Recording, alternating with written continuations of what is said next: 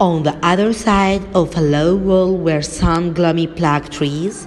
"That's the garden," explained Mother.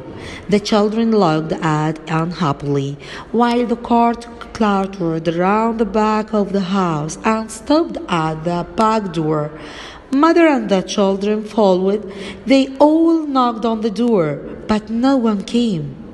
"Your train was late, so Mrs. Vinny must have gone home," said the man who drove the cart. "But I haven't got a key," sighed Mother. "We can't get in without key. What can we do?" "Look under the mat," the man said. He bent down, picked up a key, and unlocked the door. He went in and picked up a key, and he put his lantern on the table.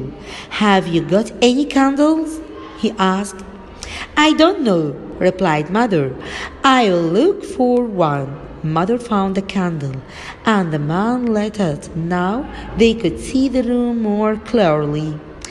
It was a large bare kitchen with a dirty stone floor.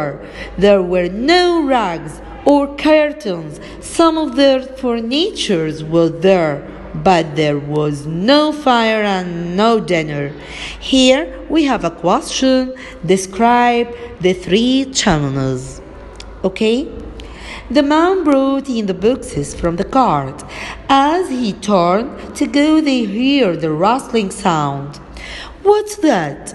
asked Phil. "Don't worry," said the man. "It's only the rats." He went out and shut the door behind him. Phyllis went pale.